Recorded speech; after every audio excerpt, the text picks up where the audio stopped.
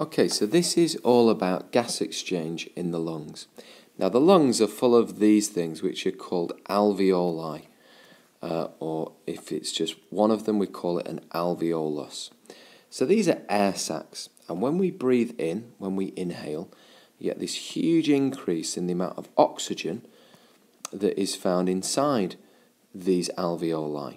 So because you got so much oxygen in here, you've got a very high concentration. You've got a lot of oxygen inside the alveoli.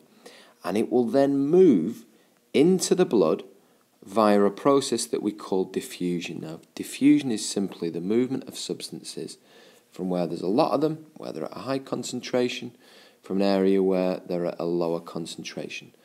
So for oxygen, it will move from the alveoli, where there's a lot of it, into the blood, where there's less.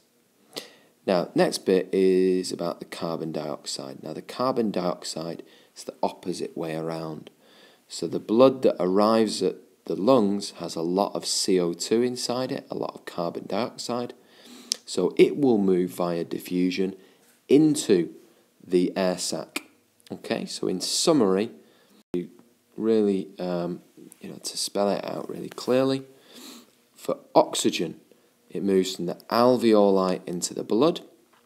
For the carbon dioxide, it moves from the blood into the alveoli. So the oxygen is going from the alveoli into the blood because there's a lot of it in the alveoli, less of it in the blood.